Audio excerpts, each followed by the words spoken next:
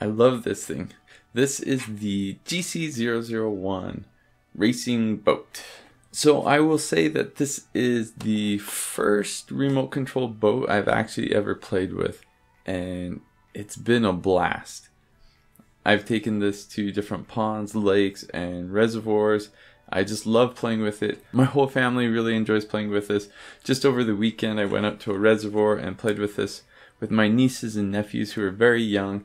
It's really easy to use, it's easy to control, just so much fun, really great toy. Out of the box you get a really nice remote control. You get a couple of these plastic covers and an extra propeller, and then this boat itself. I'm really impressed with the design of the boat. Obviously it's waterproof. It has tubing that will suck in water and wrap around the motor to keep the motor cool.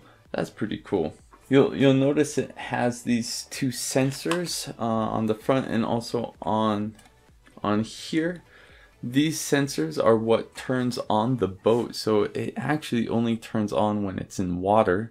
I tested it out by kind of licking my fingers and putting it on the sensors so I could make sure it worked before I ever put it in the water, and it worked just fine.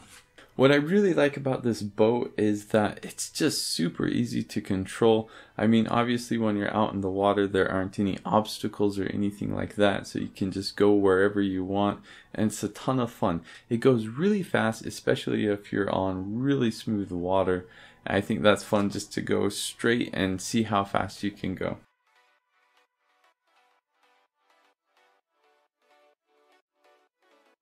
One nice thing about this boat is if it flips over, it has a way to correct itself and come back over.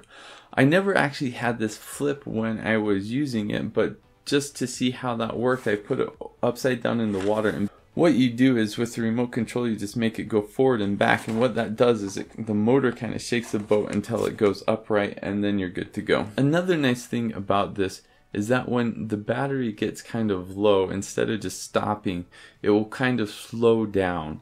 This enables you to bring it back to shore. You'll know that the battery is getting low just because it keeps on getting slower and slower. So once it starts doing that, bring it back to shore so that you don't lose your boat.